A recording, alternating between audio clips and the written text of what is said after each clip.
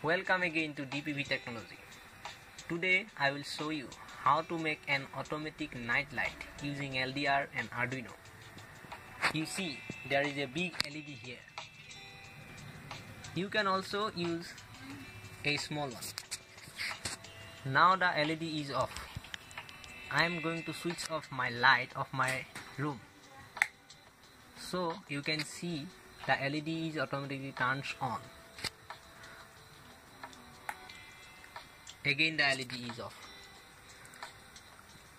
One important thing is that you have to keep LED away from the LDR.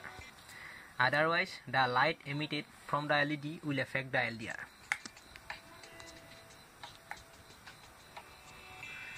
You need an Arduino, an LDR, an LED,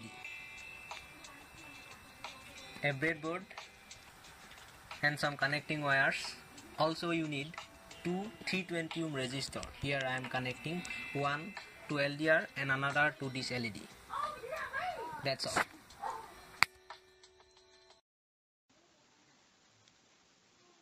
Here we have the code section. We have taken some integer variables.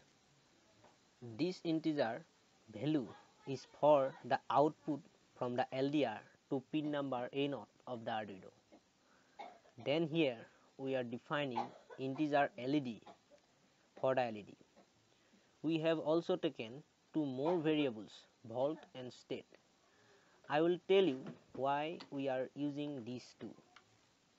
Now in the void setup, as usual, I have defined the pin modes. The pin mode value is input here, as this is the input value from the LDR to the Arduino.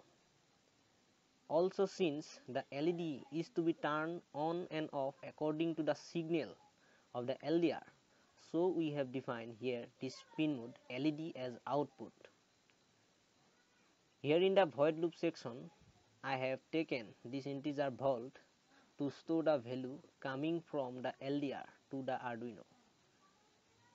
Then I have written here if statement to check the condition. If there is no external light coming, then the LDR will not generate any voltage across its terminal. That means volt equals 0. At that moment the LED should turn on. Therefore I am writing this statement: state equals high, else the state should be low.